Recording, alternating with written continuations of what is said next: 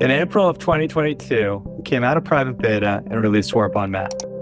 People really fell in love with our modern UX, auto-completions, and recently developers have got a lot of value out of our AI capabilities.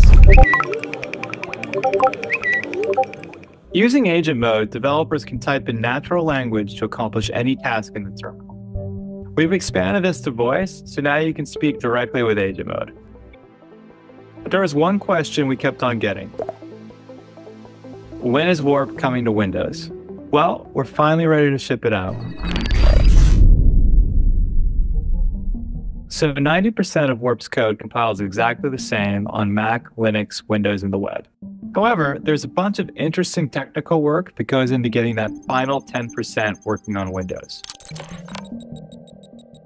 The three biggest challenges in supporting Warp on Windows are rendering pixels on the screen, handling text, and supporting different shells.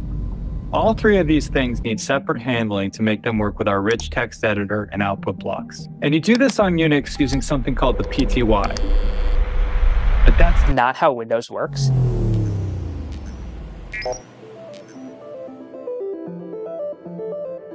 There isn't really a concept of this PTY. A few years ago, Windows built kind of this emulation layer called ConPTY. We realized ConPTY couldn't actually support escape sequences in the right way. The ordering wasn't right. As an example, you don't want to say, hey, Command A ended, followed by Command A started, right? That doesn't really make any sense. And then the other issue is like, we wouldn't always even get back the hooks at all. There were cases where ConPTY would swallow it entirely.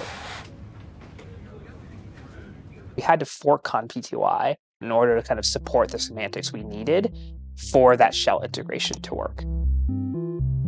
At the same time, there were also a lot of Windows-specific features we needed to build out to match the quality of the experience on Mac and Linux.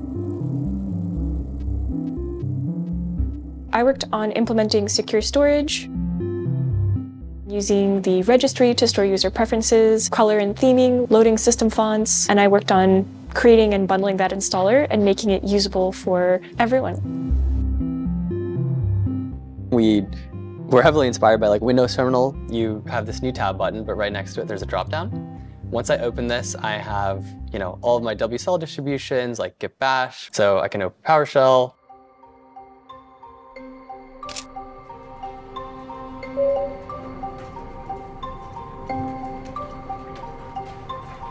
I'd say there's a very deep rabbit hole of things you could build to more closely emulate some of the nice things that Windows Terminal has. You don't really get the resources and the time to build everything.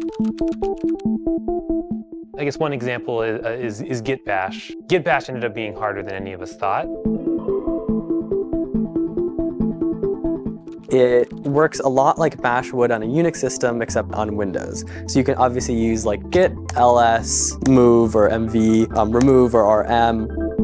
Some difficulties that came in supporting git bash were, it turns out that spawning a process on git bash is quite expensive. One problem this led to was the prompt took a very long time to update, and so we're working on making that faster by actually totally changing how we communicate between the shell and the terminal, and changing our serialization method from escaping and using like JSON to send the prompt and then like the next directory to Warp, to using like key value pairs to get around this sort of bottleneck of spawning processes. So yeah, that's some of the work that went into git bash. I asked some engineers who've been working on Warp on Windows over the past year what this meant to them, and here's what they had to say. Closest analogy would be like maybe the first time like you tried VS Code,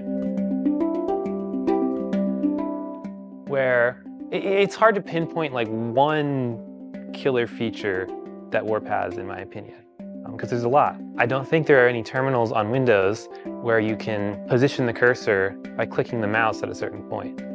So being able to do that is really nice. Being able to hit tab and see like a graphical menu instead of a single suggestion kind of cycle through.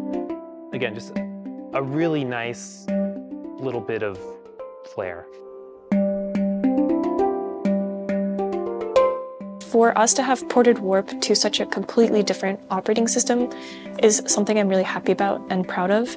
And I'm really excited for people who haven't gotten to experience Warp yet to see what a better terminal looks like on Windows. From the beginning, Warp's mission has been to empower developers to ship better software more quickly. The world is changing very, very quickly right now for developers, and I've never been more excited by our progress than I am right now.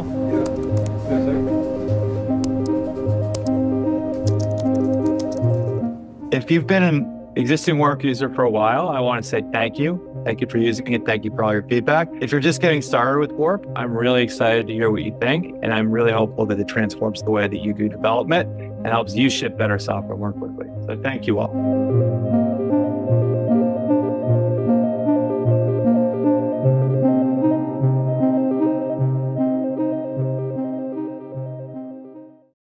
Available now. I like it. Too much? No, that was good. Okay. Okay.